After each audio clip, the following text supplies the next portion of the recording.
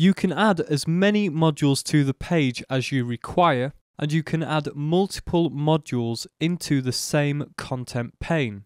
So to give you an example of this, if we go back to the layout mode, you can see we have placed a text HTML module into the content pane. Let's add a second text HTML module into the content pane as well. So I'll enter a title for this module.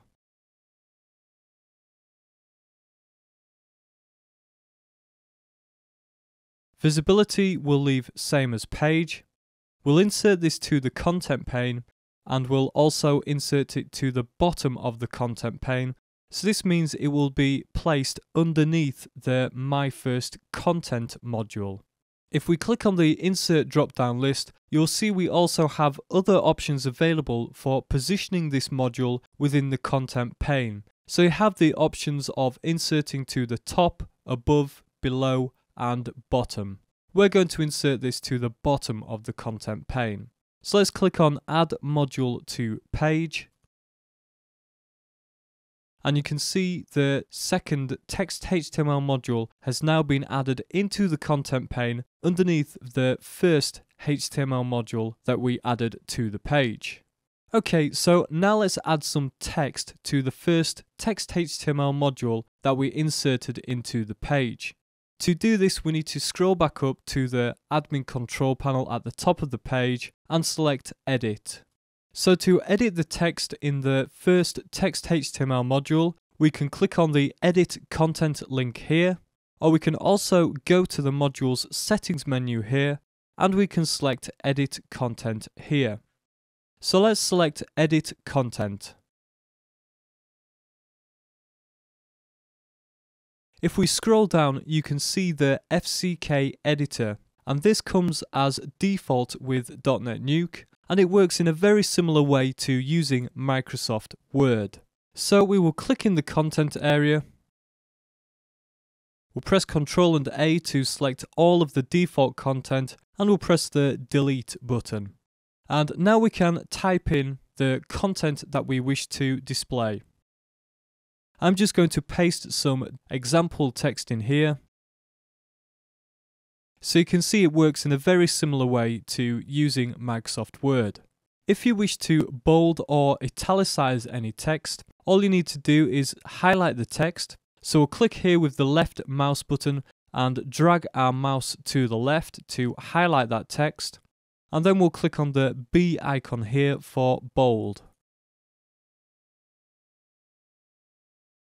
So there you can see we have bold text.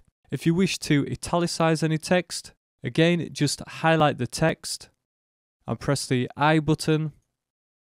And you can also underline text. So if we select this text here and click on the U icon here. So you can see it's very easy to edit the text. You will see that you also have the option to style the text using the font drop-down list. Here you can select which fonts you would like your text to be displayed in. However, I would recommend you do not use this method for styling your text. The best method for styling your text is to style it through your skin.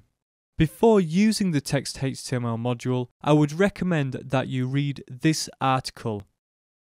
If you go to DNN Creative and the tutorials page here, scroll down to the core module tutorials section, and in here you will see a section dedicated to the FCK editor. In particular, make sure you read bad practices when working with the text HTML module. This article outlines the bad practices to avoid when working with the text HTML module, and it also goes on to show some recommendations and best practices for adding content to the text HTML module. You'll see here we also have a host of other tutorials for the FCK editor, and all of those tutorials are worth watching for getting the most out of the FCK editor in DotNetNuke. Okay, let's return back to our DotNetNuke installation. Other options you have within the FCK editor are that you can easily create links. So for instance, let's select and highlight this text here. And all we need to do is click on the link icon here. So click on that icon. And within here, you can enter the URL for the website that you wish to link to. And we'll click on OK. So that's how you can easily create a link. And you can also insert an image into the page.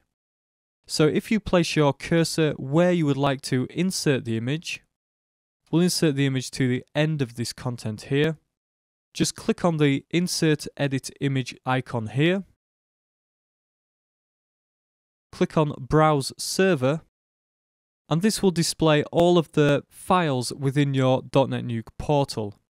You can browse and upload new images, and you can also create folders here to manage and organize your pictures into categories. We cover this in detail in further tutorials, so I won't cover this in detail here. Let's just add an image to the page. So select this image here for data springs. We'll enter some alternative text for the image. So the alternative text will be displayed if the image cannot be displayed on the page. So for instance, if a user's browser has images disabled. And all we need to do now is click on OK. And you can see that image has been added in there. So to save this content that we've created, if you scroll down, all you need to do now is click on the Save link here. And you can see that content has been added into our module.